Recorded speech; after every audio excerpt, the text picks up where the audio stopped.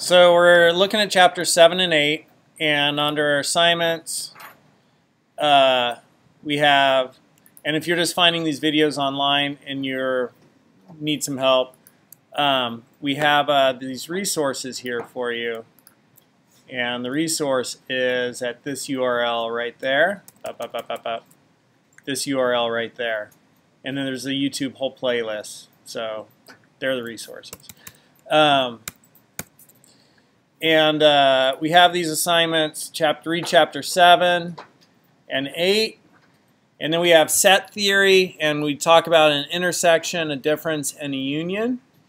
And so I guess maybe we'll look at that first, and that's basically chapter 7.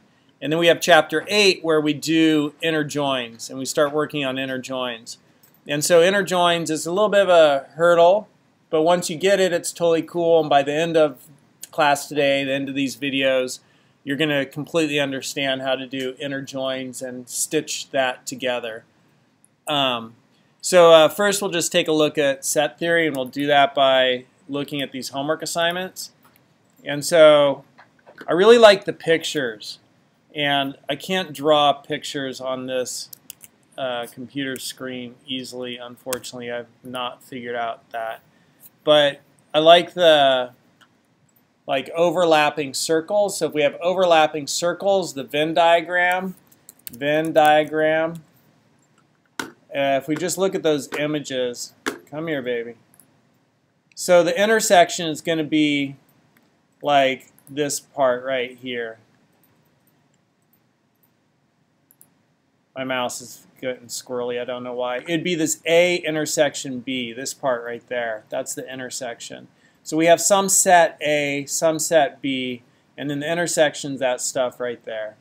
So if we look at the intersection of 1, 5, 8, 9, 32, 55, 78, and 3, 7, 8, 22, 55, 71, 99, the intersection of those two is going to be what numbers they have in common. They have 8 in common, and then they also have 55 in common. That's the intersection.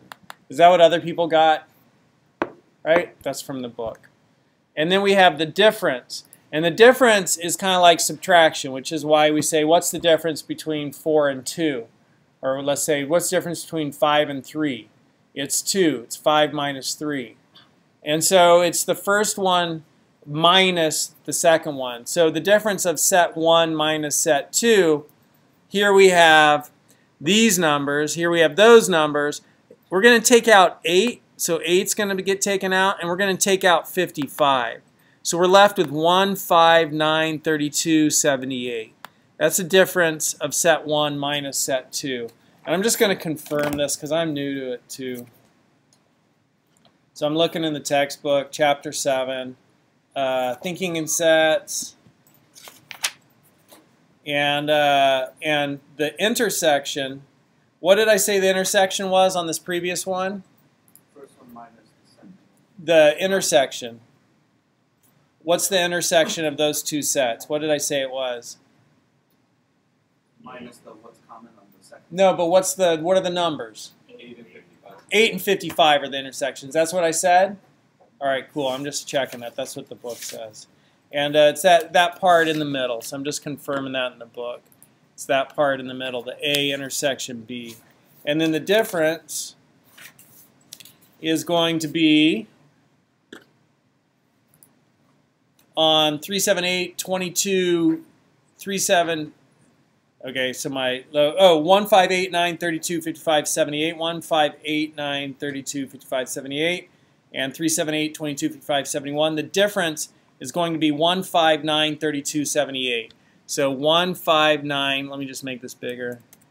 It's everything they don't have in common, right? But it's set 1 minus set 2, the difference between set 1 and set 2.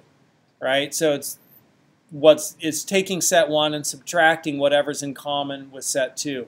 We could also say, what's the difference of set 2 minus set 1? And that's going to be what? It's going to be 7, 37, 22, 71, 99. Yeah, so it's this one minus 8 and 55. Right, it's that one minus 8 and 55 because that's what's in common. So that's the difference. I'm not sure what that would look like. Let me see if they have a picture of it.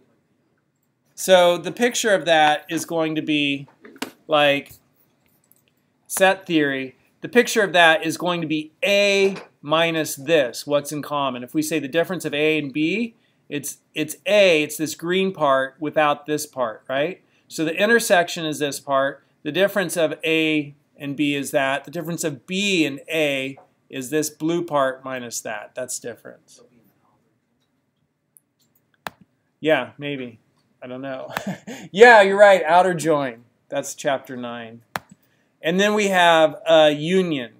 And so the union is going to be the whole deal and not repeating. So the union of all of that is going to be 1, 5, 8, 9, 32, 55, 78, 3, 7, 22, 71, 99. We're not going to repeat 8 and 71. Or sorry, 8 and 55. So 1, 5, 8, 9, 32, 55, 78, 3, 7, 22, 71, 99. That's going to be the union. I'm just kind of comparing that between the book and this. And the union is like this whole deal. It's A, intersection B, B, but without duplicating what's in this area. So that's the union. So we have intersection, which is this part right here, A intersection B. We have difference, which would be like outer join or outer join. This one here, A, difference B. You know, it's like this stuff without that. Or it's this stuff B without this. That's difference. And then we have union, which is the whole deal, the whole thing. Okay, but without having duplicates right there. So that's just kind of set theory. No big deal. Just, I think it's FYI where this all came from. Now we're going to see how to do inner join. So if we, in the next video, if we had, you know, customers and phone numbers, how do we connect them in two different tables and pull the data out? And that's where it becomes practical.